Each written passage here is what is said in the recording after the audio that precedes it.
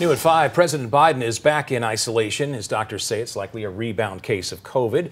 The president tested positive again on Saturday.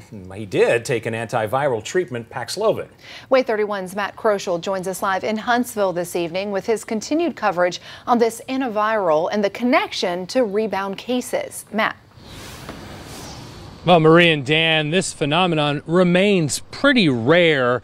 Doctors are tracking it, and they say that right now there's no real data to show a link between those patients that were using the antiviral and these rebound cases.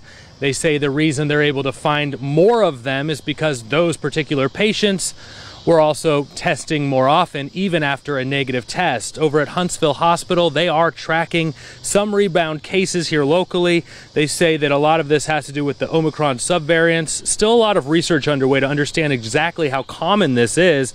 You know, this is different than a reinfection. Rebound cases are the same original virus, just surging back in a patient even after testing negative.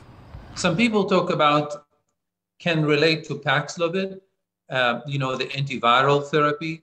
But really, if you look at data, even those with in the data on placebo have equal number, what we call rebound, in compared to Paxlovid. So I don't think it's unique to Paxlovid necessarily. It's more we see it with the Omicron variant much more common.